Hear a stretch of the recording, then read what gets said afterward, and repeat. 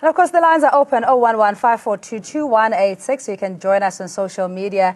In studio, we have Hendrik Makaneta. He is a higher education transformation network member and also an education activist. So we're going to start with you. Good evening and thanks so much for joining us. I mean, you know, you see on social media people taking the mickey out of it and saying, Mani's ancestors are clearly very active because she got this 14 million rand windfall. But it's more serious than that, especially in light of access to higher education for many of poor South Africans.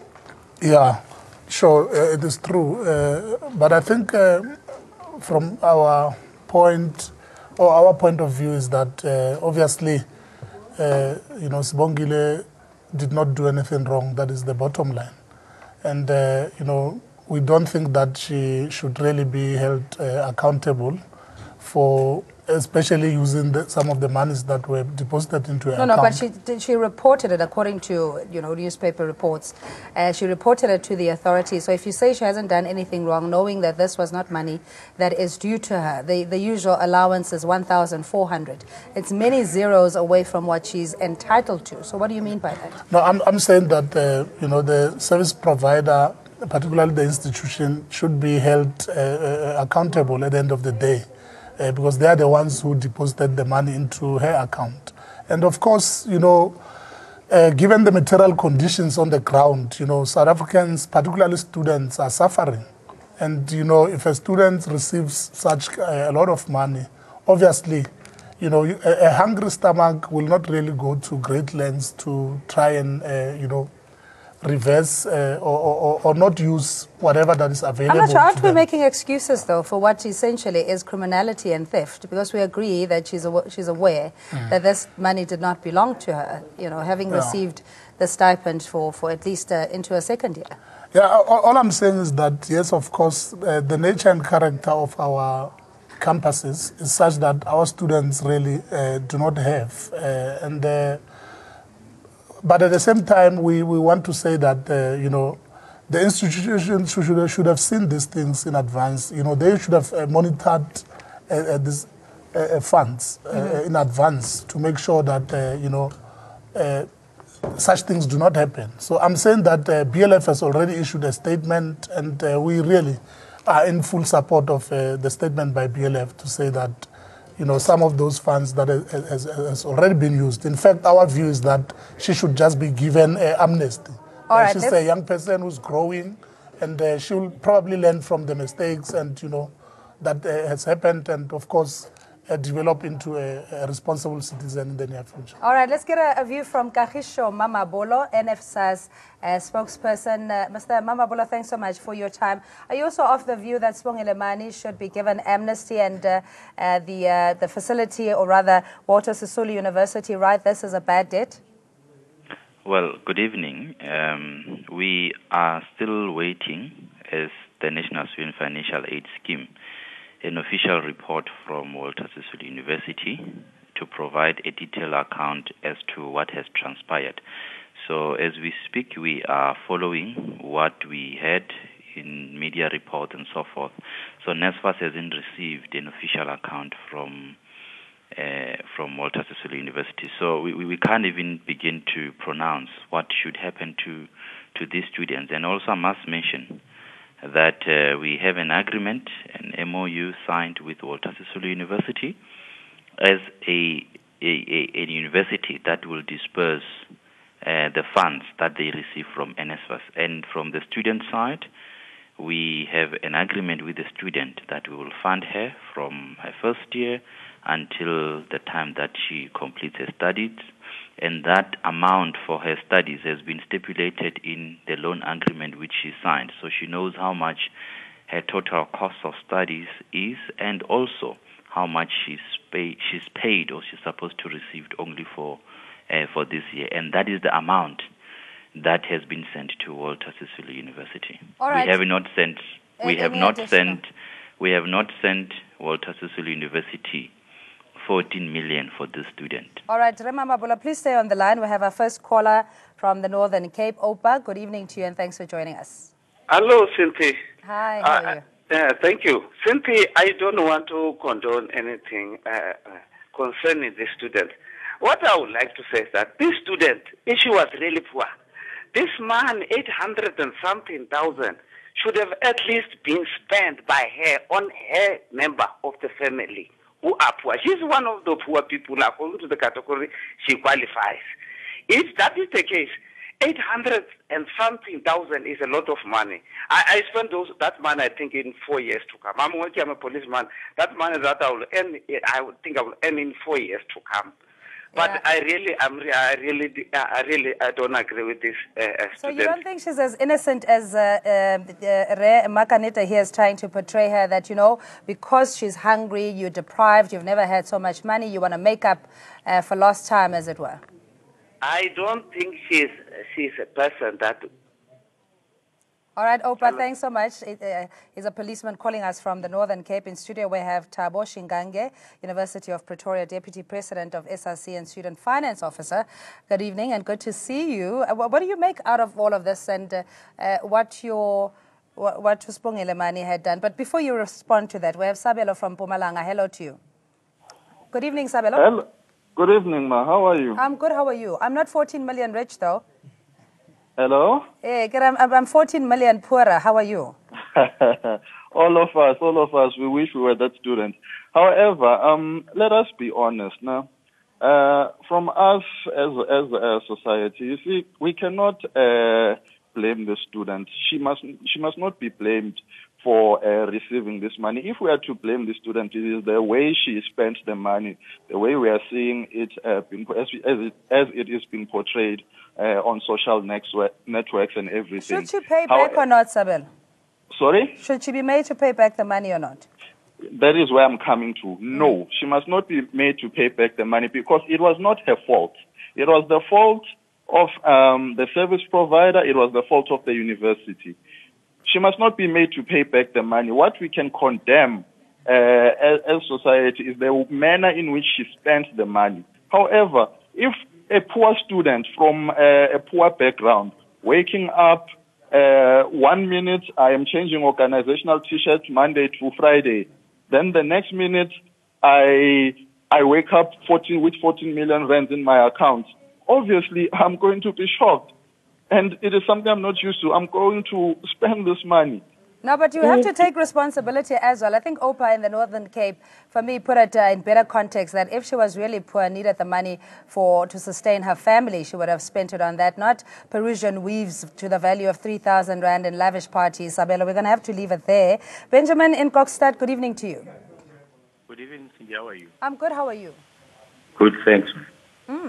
I think it shows that the payment system for NSFAS, it's not accurate. That's what I've picked up. Second point is that the student the student also must be blamed, because I believe when they fill this form for application, it states clearly how much is going to benefit from NSFAS. Now, when I do the calculation, I've noticed that the student has used 136 plus a month. So she should have right from there start to maybe investigate, and it can also appear. It's also appear on her account that the money is from NSFAS. She should have been honest, because many students are staying at home because they don't have funds such that 800,000. I mean, how many students could have paid their fees? I would say the student should pay a portion of what she has spent, not relevant to her fees. That's my view. All right, much appreciated, Benjamin. Kali and Guyane, good evening to you. What's your view or question? Yeah, thank you very much, Cindy. Lord, I tend to understand that there are few things that are not done correctly when we look at the funds that are coming from NSFAS funded to the universities. Because the first thing that I need to understand is that the university should know as to how much is it that they are expecting coming from the NSFAS. And then from there, the university itself out of the funds that they have received, they should know as to how much are they paying to their students, to how many students are going to be paid. So it happened about 3-4 months. So the question is, the monthly basis when they do the balancing, what was it that is happening in that case? So I'm trying to understand that here, it's one of the things that just happened, and you'll find that it has been always happening in this station. Then, fortunately, not this time it was caught like this. All right, so Kari, we're going to have to leave it then. Kian is saying that this may not be a sporadic incident. There may be others that are hidden. Sihle in Soweto, I wish I was giving away prizes today with all the calls coming in. Good evening to you. Hi, Cindy. Good afternoon with your panel there. Cindy, you know what? Let's not kill the nation. Let's not deceive Sibongile. Sibongile did the wrong thing. Sibongile knew how much did she apply for. Sibongile knew that the money that was deposited was coming from NSFAS. Surely Sibongile was also having the numbers for NSFAS offices. She should have called them to inquire about the money that was deposited into her account. To make things worse, the money that she spent, she did not spend it on her education. She spent it on something else. I believe that she's supposed to pay the portion that was not supposed to go into her account. Let us not kill the nation. Sibongile's integrity has to be questioned. She is not honest. All right, Sihle, thanks so much calling us from Soweto. The voice of reason, I would say. Tabashingange, you're going to defend your colleague or a contemporary saying that, she's not liable.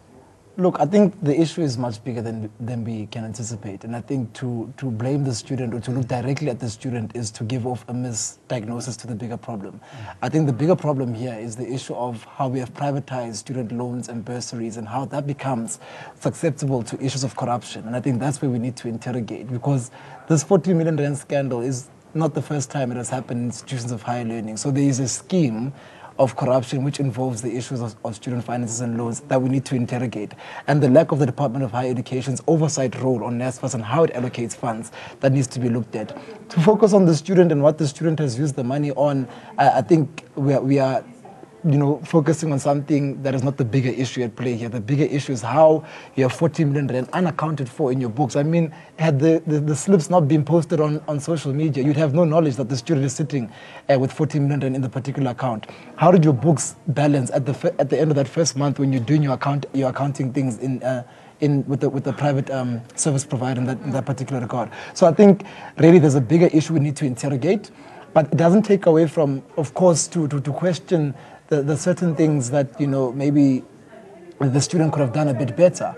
But to blame solely the student or to look at the student and say they must pay back the money, I think for us there's a bigger lesson to be learned. I don't think so. All right, Rema Mabulo, just going back to our callers, saying that on the one side it could be just sheer naivety and lack of maturity, and secondly maybe her living conditions having influenced this. We know that she went on a splurge with her and her friends, but again the issue of having too many hands in the pot or fingers in the pot, that there are loopholes for corruption or manipulation. What is your view? Do you think that the department should revisit how the monies are being dispersed to universities?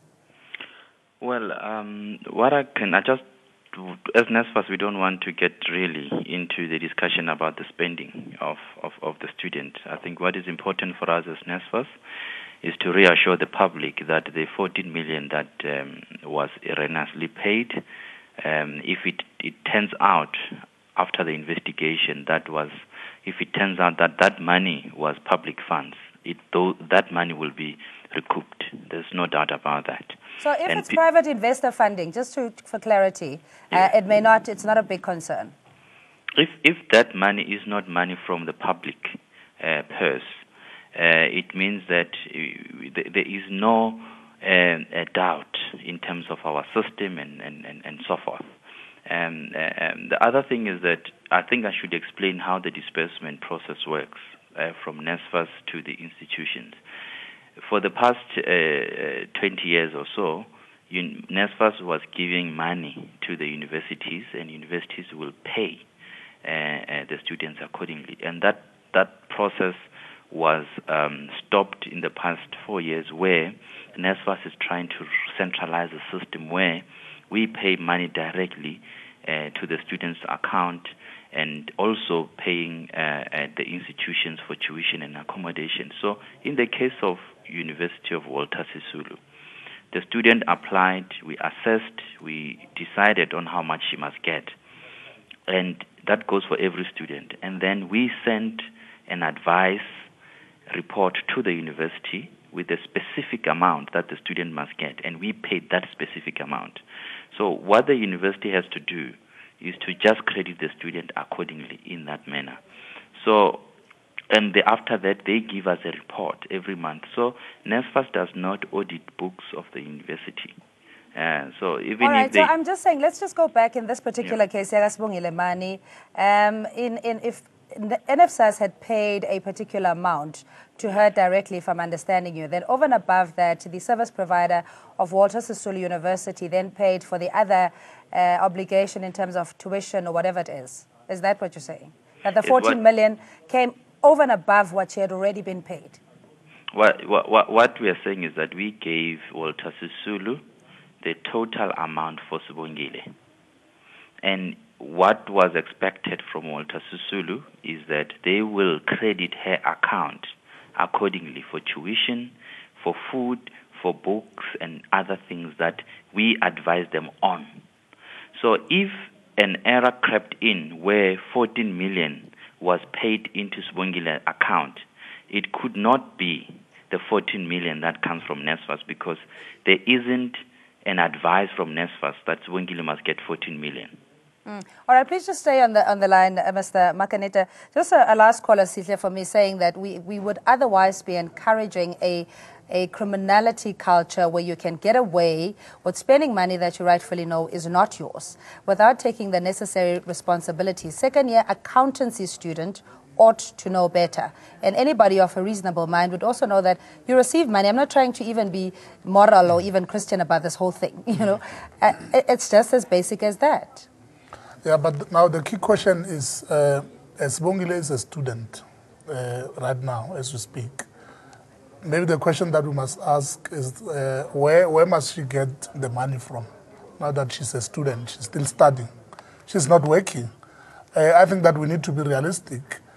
Perhaps what we could do, we could find a way of discussing with the department, higher education, both NSFAS included as well, to say, perhaps at some point, you know, some sort of community service could go a long way in ensuring that we bring a sort of punishment to the student so that she can also learn from the mistakes and take full responsibility for the money that was spent. No, sure, granted. I don't think anybody's calling for her to necessarily lose the opportunity to have a higher education qualification, but I think the lesson also ought to be learned. To stay on the, please hold the thought. Elias in Pinetown, Etigwini, hello to you.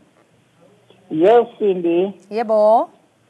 Cindy, let me say that a student, he doesn't have to pay any money on back to NSFAS.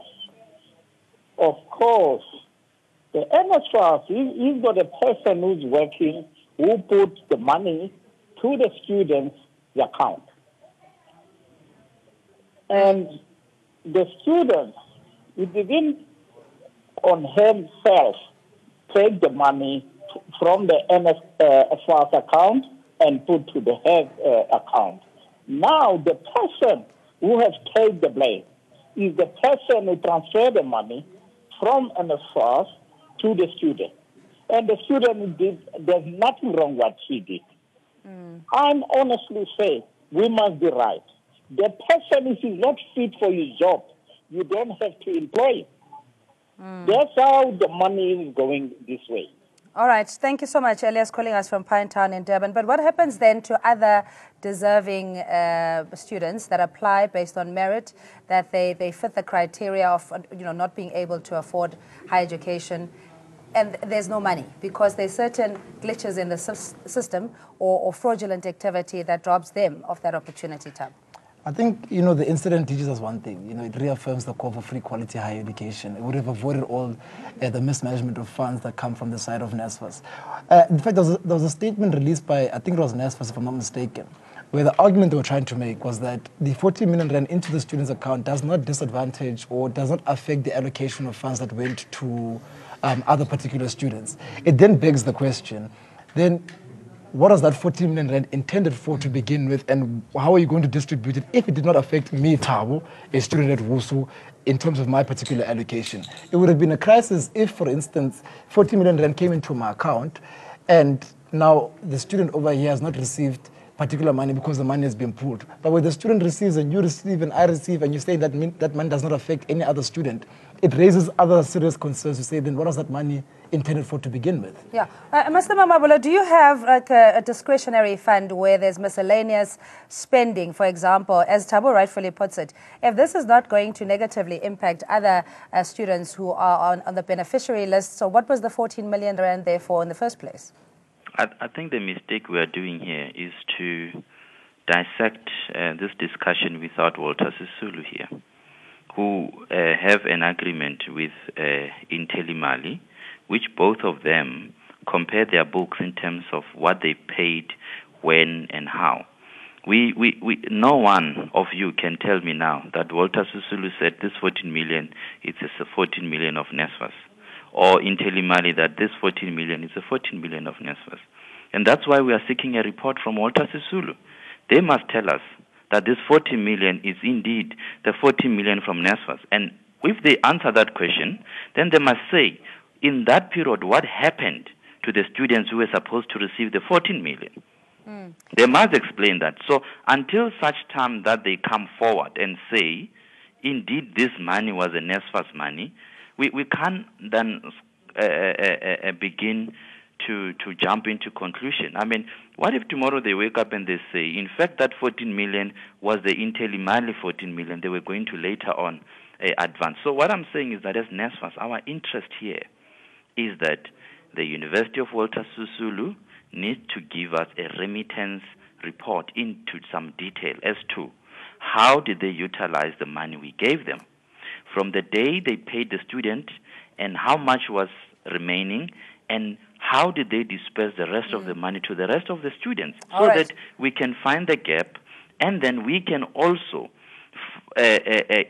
make sure that our students are not disadvantaged by this. It is our interest as NSFAS that this debacle does not disadvantage our students. All right, Rema Mabolo, we're going to have to leave it there. NSFAS spokesperson, and indeed we had sent correspondence to the university, or the Walter Sisulu University, and still waiting a response from there. But in studio, we had Hendrik Makanita. He is Higher Education Transformation Network member and an education activist. And we have Thabo Shingange, University of Pretoria, Deputy President of SRC, and a student finance officer. And you at home, most appreciated panelists, thanks indeed for calling in.